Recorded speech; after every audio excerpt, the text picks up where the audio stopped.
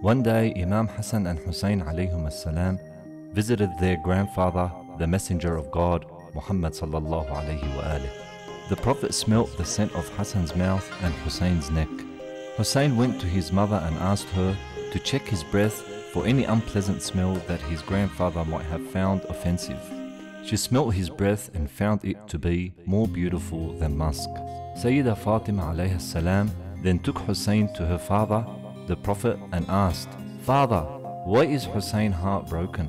When the Prophet asked for clarification, she replied, "What is the reason you smelt Hassan's mouth and you smelt Husayn on his neck?" On hearing this, the Prophet wept and said, "My dear daughter, I smelt Hassan's mouth because he will be martyred by poison, whereas I smelt the scent of your son Husayn's neck because he will be martyred by being slaughtered from one jugular vein to the other." Upon hearing this, Fatima cried deeply and asked, "Father, when will this happen?" The Prophet replied, "My dear daughter, this will occur at a time when you, his father, and I will be absent from this world."